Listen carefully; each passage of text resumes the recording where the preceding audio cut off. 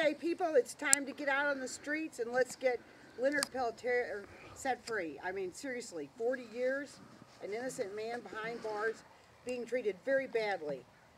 We're going to have to take it to the streets, and I'm going to ask people to also take it to social media. If you buy cigarettes on a reservation, or you gamble in a casino, or you take advantage of those fireworks you get from natives on a reservation, then you need to be speaking your piece too about this. It's time to set Leonard Peltier free by clemency, by calling the White House, and also by getting out on the streets and talking about it and saying things and holding signs.